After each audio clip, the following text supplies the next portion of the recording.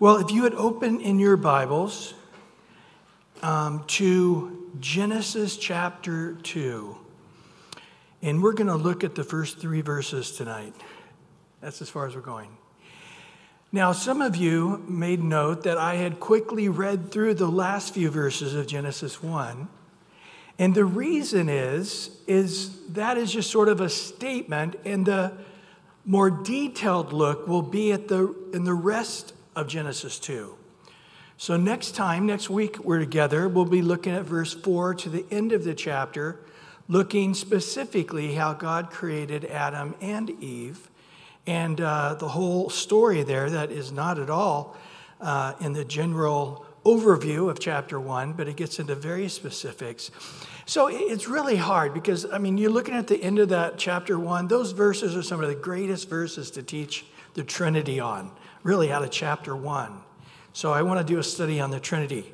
And then here on the Sabbath, this is such an important topic. And I find often even old Christians are mixed up and have heard things and that are a little confusing on the Sabbath. So I want to teach a teaching and make it abundantly clear what is the Sabbath and what it is not.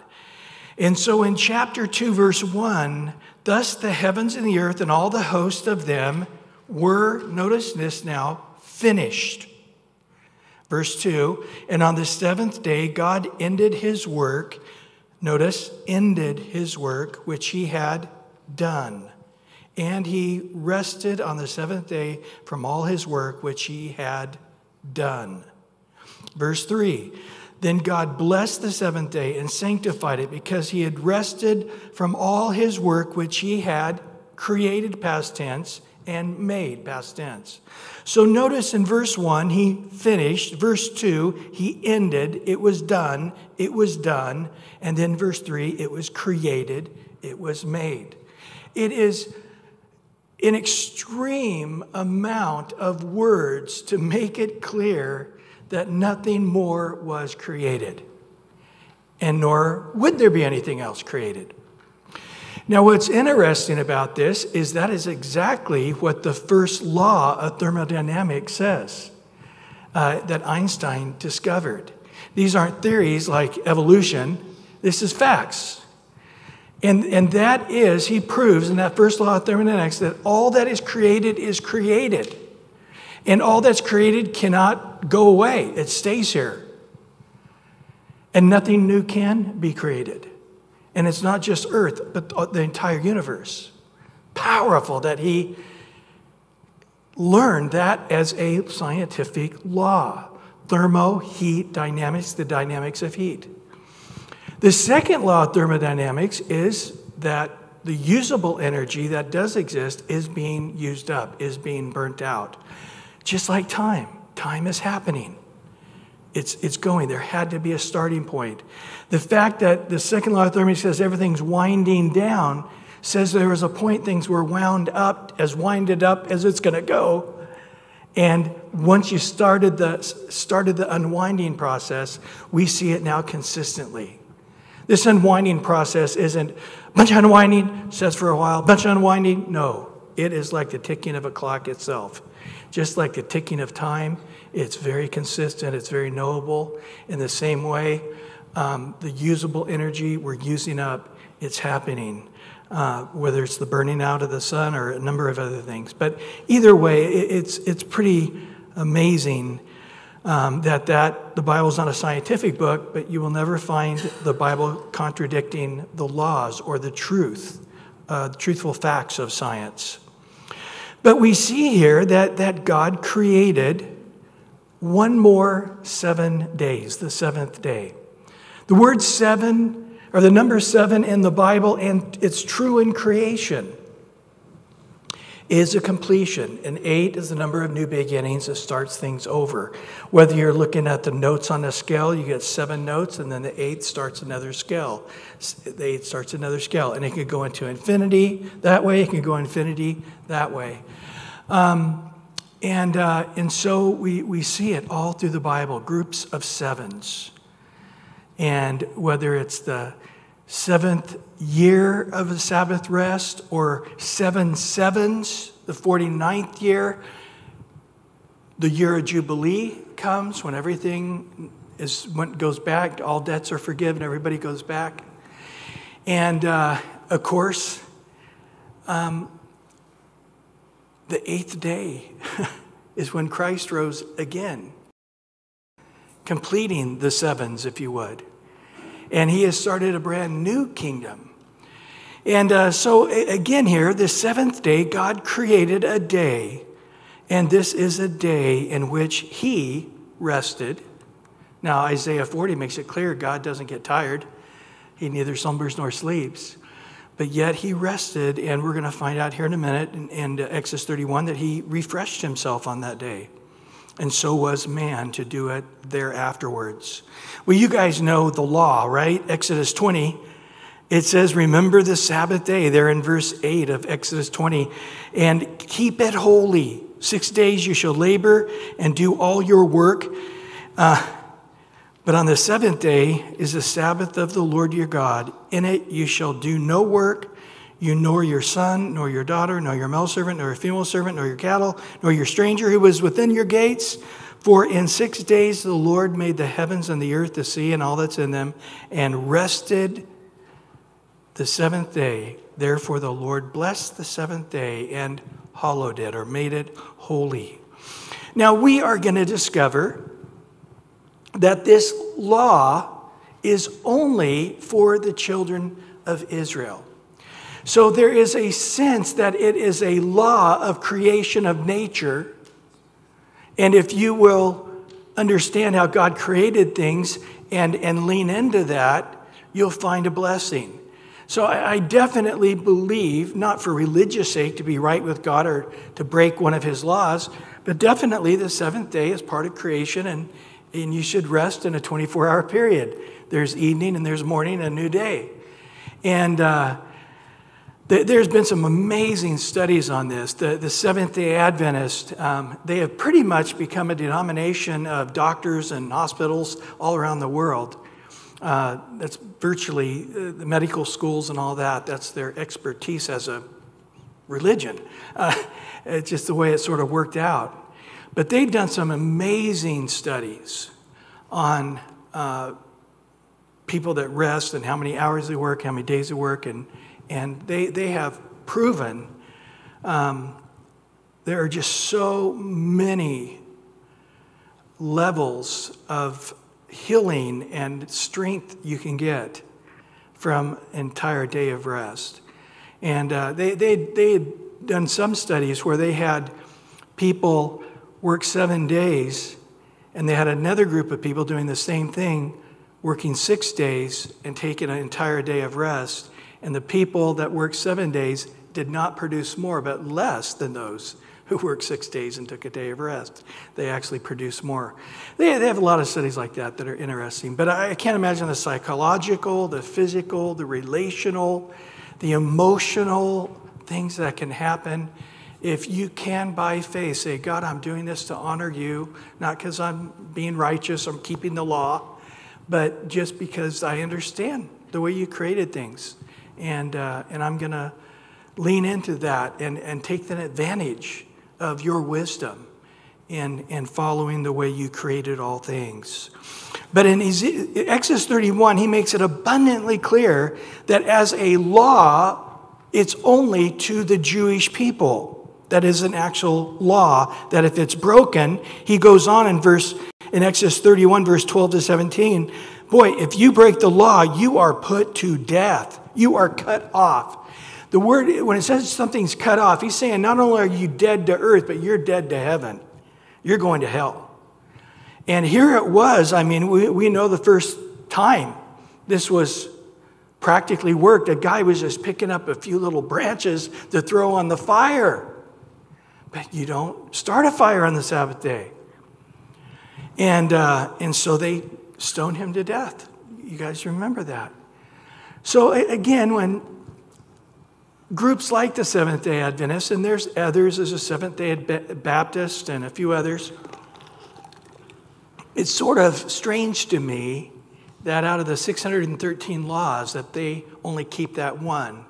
And then they don't really keep it. because they don't stone anybody to death for not working or for working on that day. And of course, exactly what the Jews did is then they started enacting ordinances. And that's what you see here in Exodus 31. They start adding ordinances. Okay, I think work is starting a fire. I think work is cooking. I think work is walking X amount of distance. But of course, then you get cars. and all I'm doing is pushing a button or turning a key. But yet it's a combustible engine, so I am starting a fire. So it's that, one girl, oh yeah, that's, well, the car's starting a fire, not you. And so now they cook stuff, but they have it all on timers. If you've ever been to Israel, they have elevators that just stop at every floor. And it's called the Sabbath elevator. They make most of the elevators as the Sabbath. It's a Sabbath elevator, but they also have timers that'll cook the food, start the fires on the oven and stuff, and it'll shut itself off. So they don't do it, and that's okay because they didn't actually work. But by the time of Christ, the Mishnah and the Talmud had over 1,500 ordinances, and they were just getting ridiculous. If you were to pluck a hair, you're harvesting. If you plucked a gray hair, if you looked in the mirror and you combed your hair, well, it just got ridiculous. But then they figured out ways around it. If you're following a rope, you don't start counting the steps until the end of the rope. So in the Jewish community, they would have one rope go to another house, to another house, to another house. And so virtually they walked as much as they wanted in Israel because they... before sundown on Friday, they got all the ropes out and got them all connected. And, weird, ridiculous things. But it's interesting that they believe the Mishnah, the Talmud, their ordinances adding to this law was as equal in importance as the law itself. And you might remember in Mark 2 when Jesus' disciples were going through a grain field, and you could get the head of grain, you can rub it in your hand, the outer shell comes off, and it sort of gets gummy, and you can eat it. And boy, talking about straight nutrition, from those grains. And they came along and said, hey, your disciples are breaking the law. They're harvesting. Even though the law says you can pick an apple. You can't pick a bucket of apples, but you can pick one apple and eat it. But nevertheless, the Talmud had sort of undone some of the actual scriptures to make it even more religiously zealous, I guess. But he tells a story about how David didn't have any food, and the priest gave him the showbread only for the priest, that which is in the temple area only for the priest. But they changed it out every day, and they were changing out the bread that usually the priest took it home. But in this case, they said, hey, David, you can have it. And Jesus asked, didn't David actually break the law? Shouldn't he have been stoned to death for that? But he wasn't. Why? Because Jesus explains in Matthew chapter 2, verse 27 and 28, he said to them, the Sabbath was made for man, not man for the Sabbath. Therefore, the Son of Man is the Lord of the Sabbath. So he is basically saying, I created it. I was there on the very first seventh day. I was in the Garden of Eden, kicking back, looking at the things, putting my hand in the stream, refreshing myself there in the beauty of an earth without even sin on it. I created it, and you're going to tell me what it means to keep it or not to keep it? But I'm going to tell you why I made it, to be a blessing to man. So the Sabbath was to be this blessing, and now man comes into that blessing. But you've switched it around. You've said now that it's not the Sabbath is created to bless man, but the Sabbath is this thing that man's got to fit into and not disobey God in. And it's just become this burden, and nobody's refreshed, nobody's blessed.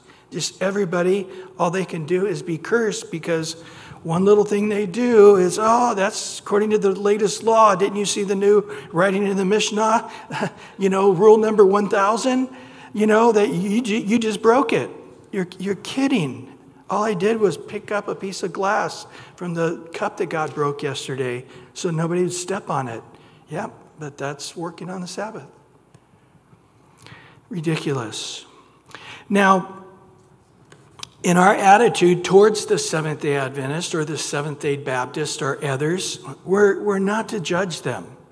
People have different cultures all over the world, and that's why I think there's not super specifics in the Bible on how to be married or how to raise kids, because I think it really changes with cultures. But also, I think we're all, in some degree, have past baggage, good or bad, of religiousness the way we grew up in it. So whether you grew up in Catholicism or you grew up to be a Baptist or something else, to some degree, when we get in our mid-ages, we romanticize our childhood more and more, and we actually can't remember most of the bad things and only remember most of the good things, unless you were severely traumatized, and that's another case. But you remember them much more fondly than they actually were. and so we do have it to some degree, cultural things that we still want in our life. And it's not necessarily bad, or religious things. It's not necessarily bad, but it's not necessarily something good either. And so he says in Romans 14, for example, there's those who are vegetarians, or there are those who, you got some ex-priests of the Diana worship, and every piece of meat they ever ate was first sacrificed and given to some god. And you go into the pagan, markets, and every market, this one's to Zeus, this one's to Diana, this one's to... And so virtually you can't buy meat that wasn't in some ways dedicated to the god when they bled it and killed it and then cut it up to sell. But in essence, Paul's like, hey, God made the cow, I'm hungry, let's eat. But other people are going, hey, I'm not going to support that Zeus burger stand over there because my sister is still a prostitute in their temple. And I can't believe that you're buying something. That really bothers me.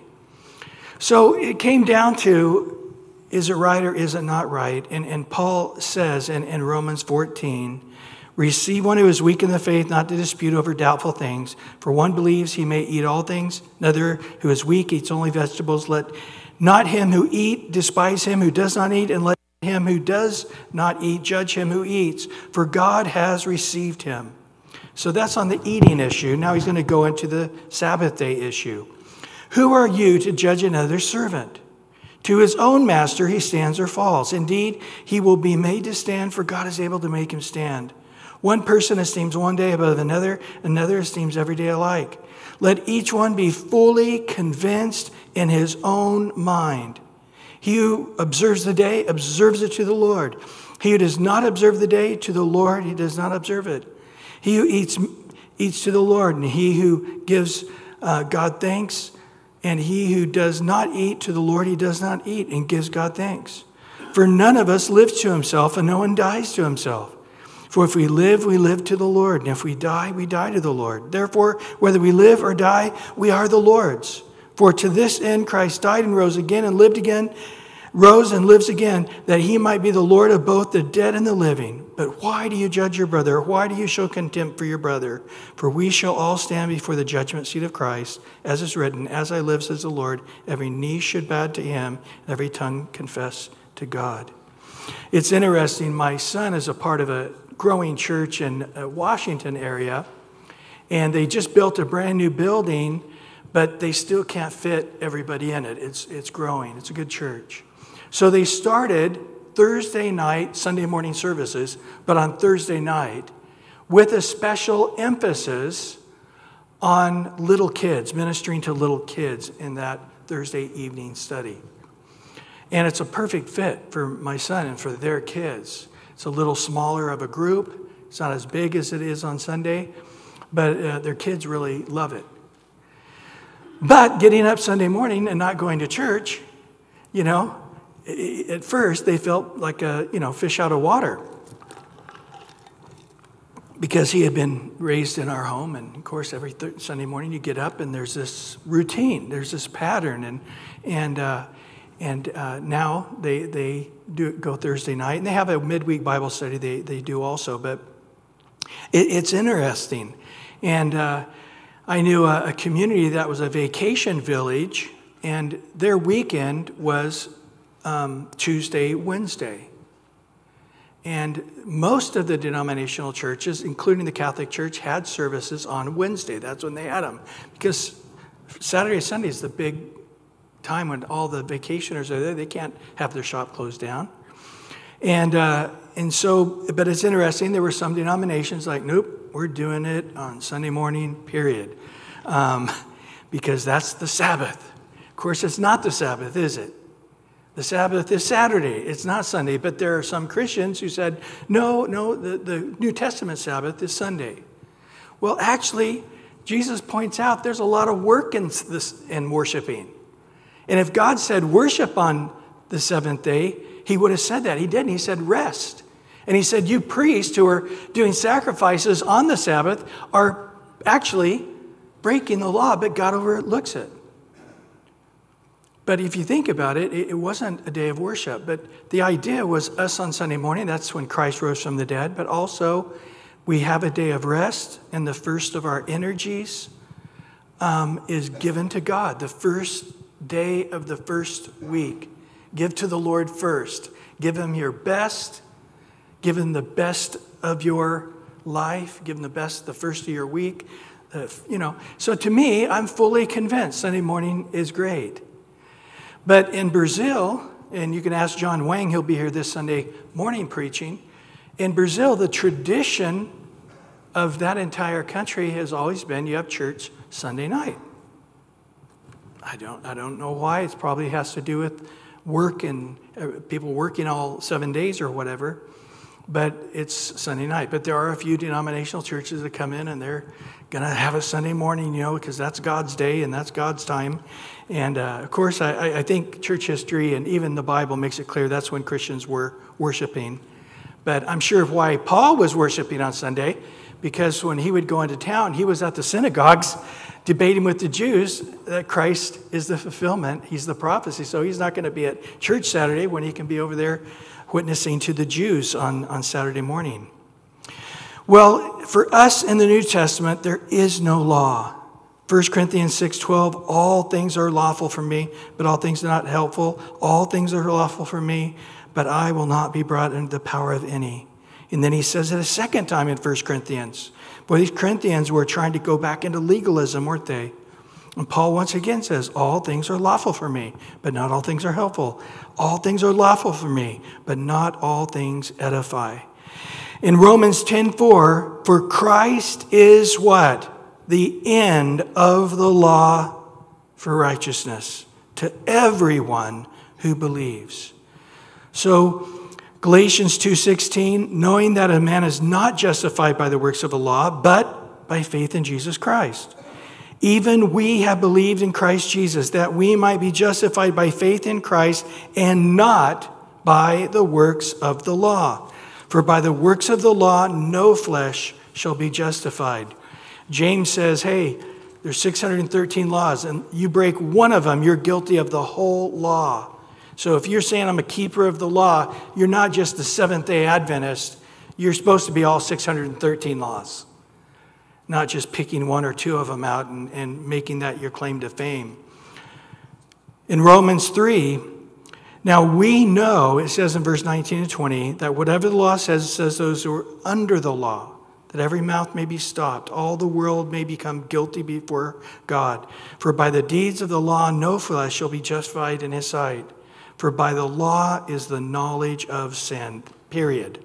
That's all the law ever was meant to do, to show that as much as sincerity of heart we want to keep it, we don't have the ability to do it consistently because we truly are sinners needing a Savior. So Galatians 3:24 and 25 says, yep, the law was our tutor to bring us to Christ. We need a Savior. I need somebody to save us. I cannot, by keeping the law or my good works, be righteous before God. He goes on to say in Galatians 3:24 that we might be justified by faith. After faith has come, we no longer need a tutor. And this is what Colossians 2, verse 14 to 17 tells us here. Having wiped out the handwriting of requirements that was against us, the law, which was contrary to us, he's taken it out of the way, having nailed it to the cross. Having disarmed principalities and powers, he made a public spectacle of them, triumphing over them in it.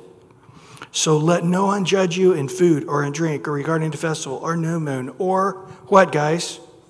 Sabbaths, which are a shadow of things to come, but the substance is of Christ. So all of the feasts that they had to do, or they were cut off. You're 20 years old or above, you had to go to where the tabernacle was or the temple was 3 times a year. You had to show up. Didn't matter what the circumstances was. You got to be there, for the law says you have to be. You have all the various laws of purification, all the various laws of ceremonial laws, all the different laws of giving and the types of giving. And then there's many different Sabbaths, weren't there? There's the seventh day, there was the seventh day Sabbath, the seventh year Sabbath, and many other Sabbaths as well that they were to obey and be a part of. So what is the substance of Christ in the Sabbath? This is where we go back to Genesis. And we see that the Lord created that day. It was finished. It was ended. It was done. It was done. It was created. It was made. It was emphatically nothing more to be created. Nothing more to be done. All was done by God. Man wasn't created on the third day. So then the next 3 days, we wonder, was man helping God out on the last 3 days? Man was the last of creation, wasn't he? Man was the fullness of man. Eve was created, okay, as we'll see, at the very end of the 6th day. Man's very first day of life was walking in to the finished work of God. And what is he supposed to do? Nothing. The law is rest and be refreshed and enjoy it with the Lord. And in Exodus 31, I didn't mention it a minute ago, but the very last verse, verse 17 of Exodus 31, going back, this is a sign between me and the children of Israel forever. On the 6 days the Lord made the heavens and the earth, and the 7th day he rested and he was refreshed. I love that. The Lord was just hanging out with Adam and Eve, saying, enjoy the completed work of God. So now we come to Hebrews chapter 4, and Paul explains this very doctrine. He says in verse 1 of Hebrews 4, therefore, since the promise remains of entering his rest, let us fear lest any of you seem to have come short of it. For indeed the gospel was preached to us as well as to them. But the word which they heard did not profit them, not being mixed with faith in those who heard it. For he who has believed does enter that rest, as he, God, had said, so I swore in my wrath, I shall not enter my rest. Although the works were finished from the foundations of the world. Now verse 4. For he, God, has spoken in a certain place of the 7th day in this way. 2 different things. First of all, and God rested on the 7th day from all his works. Secondly, he said, and this is in Psalms 95, verse 10 and 11, it says, and again in this place, they, the children of Israel, shall not enter my rest. Whoa. Since therefore it remains that some have not, or some must enter it. And those to whom it was first preached did not enter it because of disobedience, or some translations say unbelief. I like that better, because of unbelief. Again, he designates in a certain day, saying to David, today, after such a long time as it's been said, today, if you will hear his voice, do not harden your hearts. For if Joshua, which is the same name as Jesus, right? Joshua is English, Yeshua is Hebrew, Jesus is Spanish, Jesus is Greek. So if the Old Testament Joshua had given them rest by taking them into the promised land, then he would not afterwards have spoken of another day. There remains therefore a rest from the people, for the people of God. Now listen to verse 10. For he who has entered his rest, God's rest that he's speaking of, has himself also ceased from his works, as God did from his. Let's stop there in that verse 10 and just meditate. Who is the true believer? Who believes in salvation by faith alone. And that person believes that Jesus Christ on the cross, when he said, it is what? Finished. It is done. It is made. It is completed. There is nothing more you can do. There's nothing more needed. He did all the work. Now by faith, rest, be refreshed in Christ. That's it. You'll find a rest for your soul. Jesus said, if you come to him. But the children of Israel always kept trying to mix their faith with their own righteousness, their own works, their own law. And therefore, they never could enter into it. And now these Jewish second-generation Christians, they've grown up in the Christian church in the book of Hebrews. And they're thinking about going back to Judaism because it wasn't as persecuted as Christianity at this point. And Paul says to them in verse 11, let therefore you be diligent, work really hard to enter into that rest. An oxymoron, right? Lest anyone fall according to the same example of disobedience or unbelief. Boy, Paul talks about this so clearly in Romans 4. Soak this in these first 4 verses of Romans 4, verse 1 through 8. What then shall we say that Abraham our father has found according to the flesh? For if Abraham was justified by works, well, he would have something to boast about, not before God. But what does the scripture say? Abraham believed God, and it was accounted to him for righteousness. Now to him who works, the wages are not counted as grace, as a gift, but as a debt. But to him who does not work, emphatic here, right?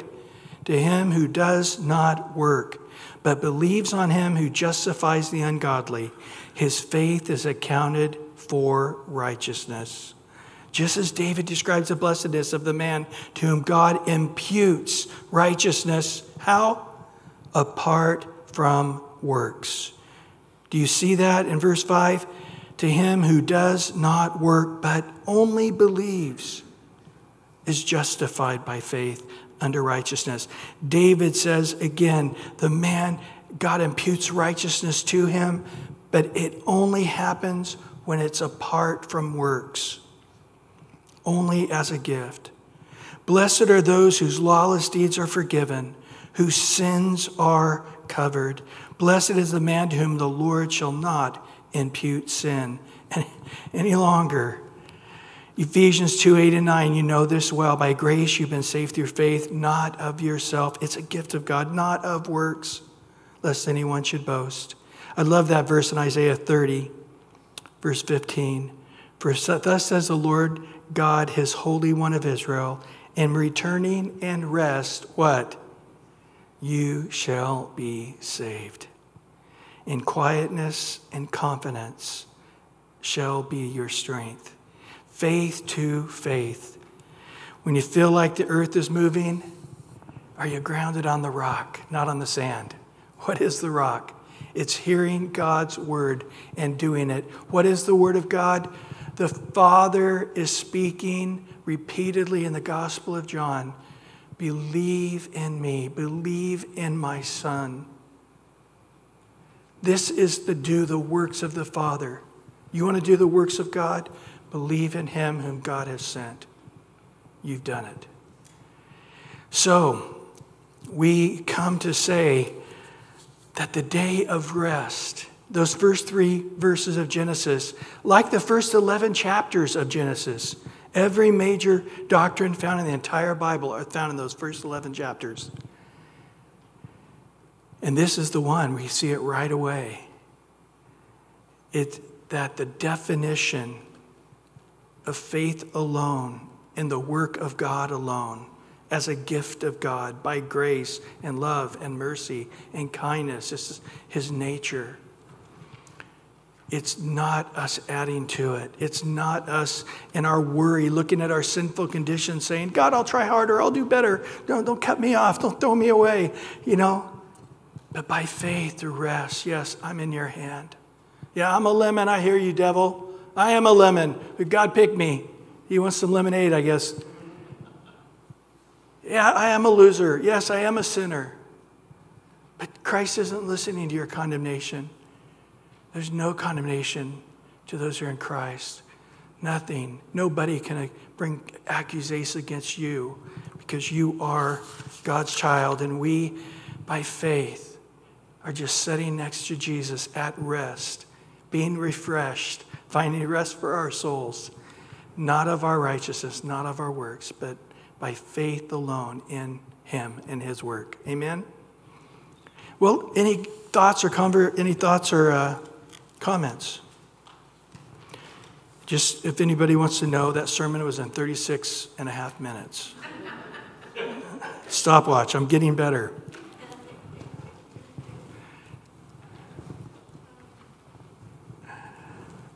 Any thoughts or comments, questions?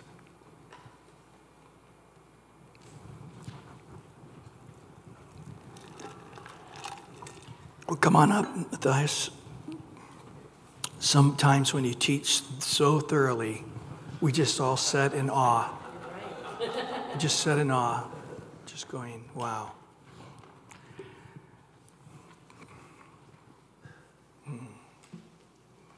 Let's have a prayer right now. Guys, you can leave my microphone on either way. Yeah.